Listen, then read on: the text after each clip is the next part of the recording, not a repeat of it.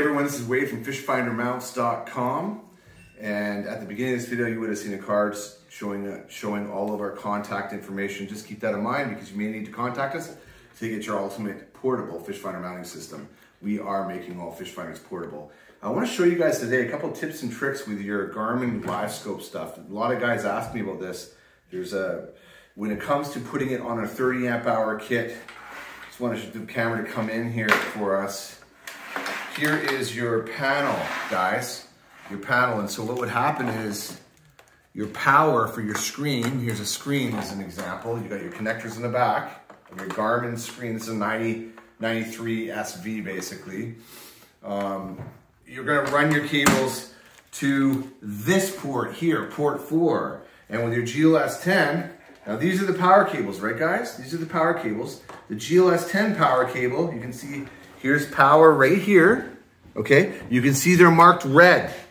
So you're gonna bring your cable from this one to here, to this port, this SAE port. Port number, I believe that's 2, correct Al? Correct. Okay.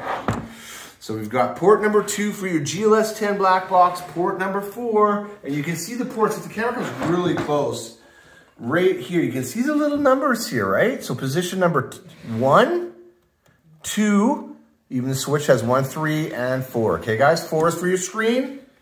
2 is for your GLS 10 black box. Now, I want to show you guys. So that's one thing that guys ask me quite a bit about when it comes particular to our products. The next thing is guys have problems with is this cord here. They don't realize, and I had a little bit of an issue with this too. For some reason, Garmin made a little connector piece. It's a little connector piece where you connect 2 cables that are basically identical to make them longer. I don't know why they did this, but here you go. You need to add this little assembly on here, right here, this little extra piece of cable. You see this, guys? This is your network cable. So you need to add this on in their typical kits. You need to plug this together and screw it together. So I think a lot of people miss that particular operation here when dealing with the wiring part of your Livescope system. Now, particularly, so again, this is the network cable. What is the network cable? Well, it's got this ending on it for all those people that aren't the best with what wiring looks like and whatnot. This is the network cable with this fancy Cat 5 style of connector here. And then it ends off and it terminates off here. It's black to black. You see, this is all black. There's no colors. Well, here's where it's going to go on to, guys, right here. You can see it says NMEA, that's network, you know, whatever, port. It's a network port here, this black one. Okay, so that's out of the way. The next thing that's very important, and a lot of people ask, unfortunately, is we have this cable set you're gonna get. When you buy this 30 amp hour kit from us to make your fish finder completely portable, okay, you're going to need to crimp these cables, this cable set. Ken, if you come close, I'm gonna look at this cable set here. Come close down onto that cable set. Okay. Now, we're gonna have to crimp these 2. Why do we do this? Because this gives you that SAE plug that looks like this. That's going to plug into these ports right here, right? Your port 2 and 4, position 2 and 4 on the front panel of the 30 amp hour portable Powercenter mounting system here. So you can see this plug, you can see it goes in like so, bang, right? Nice. And so it's intrinsically safe because this one, this post here is shielded off with plastic, so you can't easily or at all. You have to be very, very willing to try to short them. And that's why I picked these, and that's why they're good, is because it's very safe. Now, talking about these guys here, I've already done this job, guys. I've already done this job.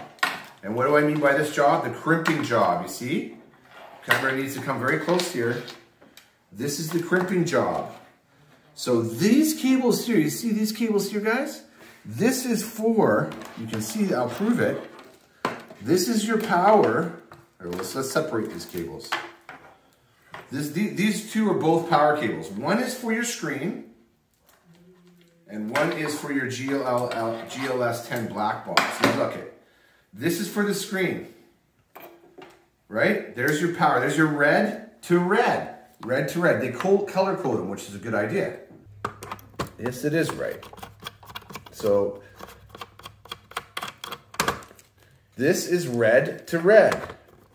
There's a little twist it. There's a little nipple. There's a little notch there that gets it lined up. So it should be. You should twist this until it falls in. Oh, nice. Now it just fell in. Then you just screw that together, right, guys? That's how you do it. So that's the power cable there. Now notice these wires. These wires are actually very thin. You can see the cage is almost. It's not much here, guys. So of course that you see here is this guy crimped on. You see that? Or actually this way, sorry, my apologies. That's like this.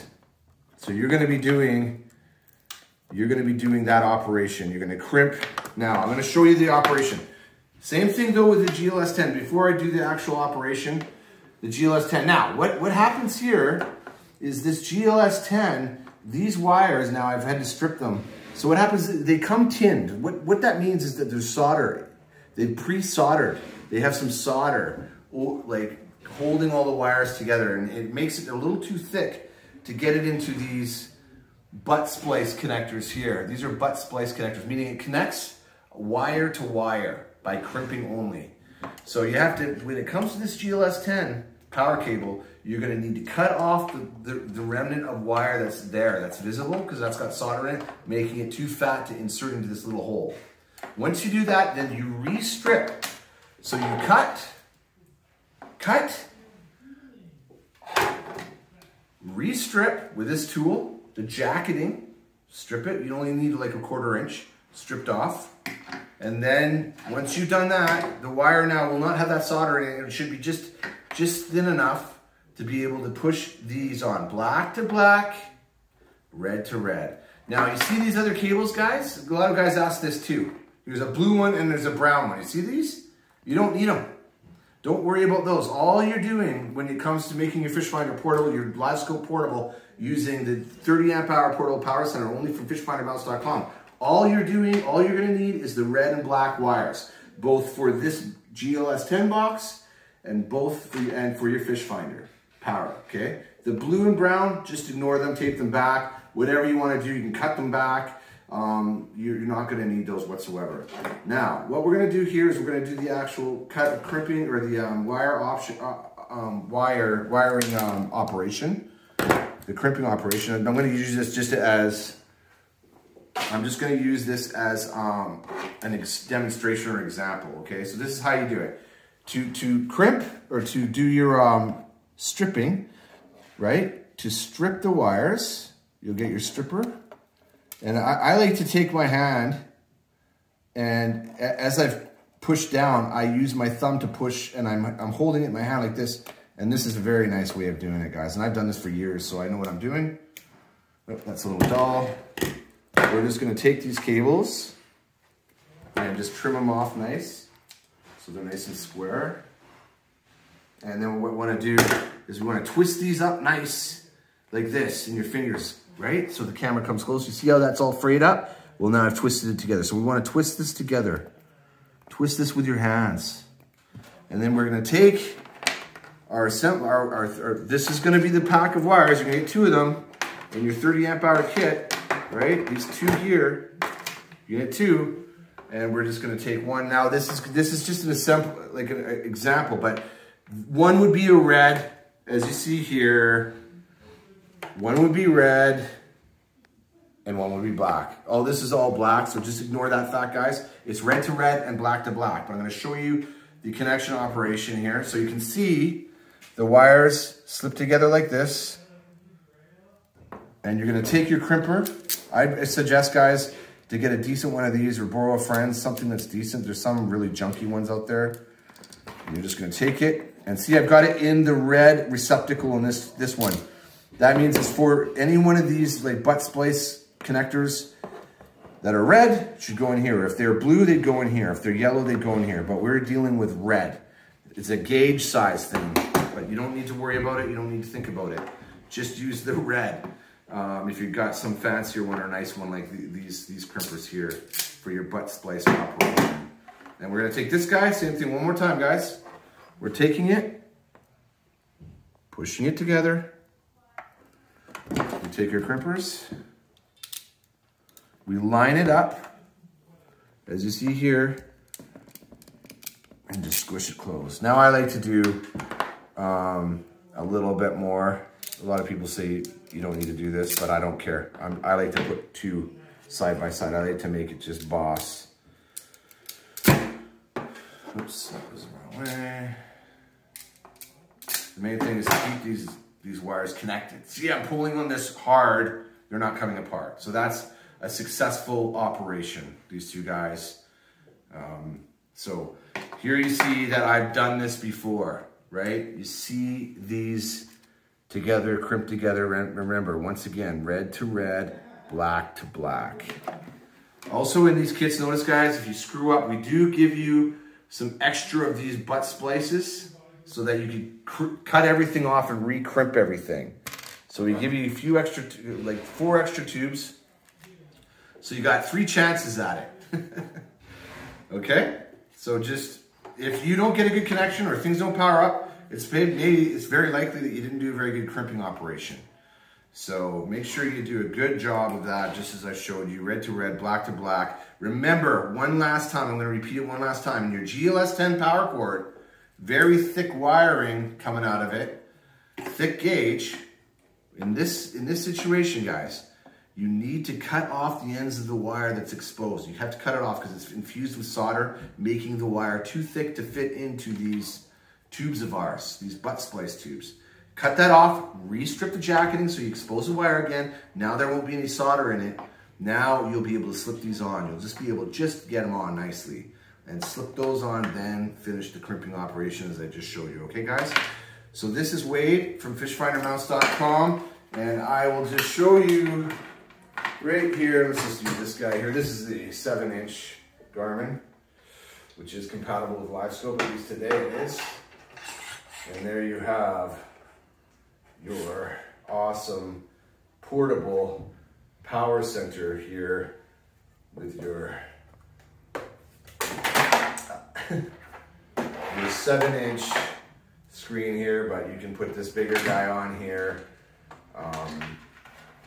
Just note too, when you're ordering our portable Powercenter from fishfindermounts.com, you can see how you can elevate this guy. You can move this screen up and down on this shaft. You can get a longer shaft. You can make this very tall if you want. This is amazing for ice fishing guys as well. Nobody has this. All the shuttles that are out there and everything, your screen is down on the ground, but not with fishfindermounts.com. This is what's so awesome about what we do. We're always thinking about the ergonomics, the convenience of our mounting products for your application, your live scope, your active target, your mega live application. We're always thinking about that. So here you have all of everything you need, you know, and then with our pole mounts, which you can check out on our website under live sonar mounts. So go to fishfindermounts.com, go to shop, and go to live sonar mounts. Shop is at the top left corner of your screen, just under our logo, and then underneath shop is going to be the category live sonar mounts or live scope mounts. Click on that and you'll see many, just a very large array of products there that are going to be giving you, there's going to be something there for you that will be perfect for your application. And make sure if you're confused, there's a lot of products there, guys, so just call us. Our toll-free number is at the top right corner of our screen, 1-855-784-3474. And I'm Wade. Thanks for watching, everybody.